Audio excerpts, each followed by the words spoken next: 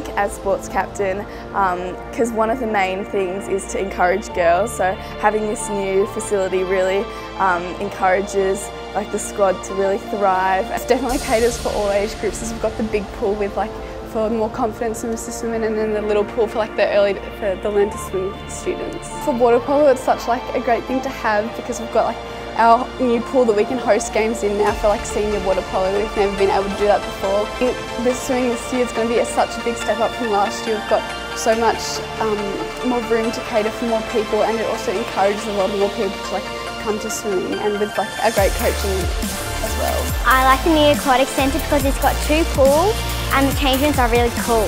Well, the first time I came into the Aquatic Centre, I was really surprised because I didn't think it would be as big or as great as it is. And now that we've got all the outside courts and everything, I think it's going to be really good. I'm excited about the diving boards because I've never done diving before, so I just want to try it out and see how to do it and stuff and learn. It means that we can invite other people over and be really proud of it. First time I walked in, I was like, wow.